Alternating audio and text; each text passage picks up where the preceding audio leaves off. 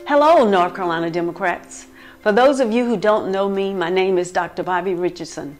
I'm a native of Franklin County, an educator, a mom, a proud Democrat, and the newly elected chair of the North Carolina Democratic Party. I want to welcome you to your 2021 Congressional District Convention.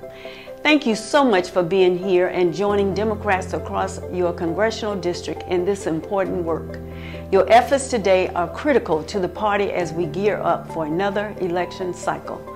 From your neighborhood team, to your precinct, to your county, to your district, we are all working toward the goal of building grassroots organizing powerhouse that will fuel Democrat wins in 2021, 2022, and beyond.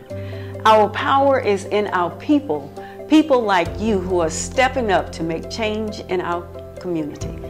And the place we start is right here.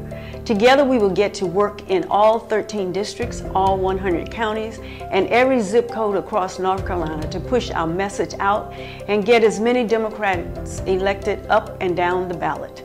But we've got to work harder than ever and organize, and organize.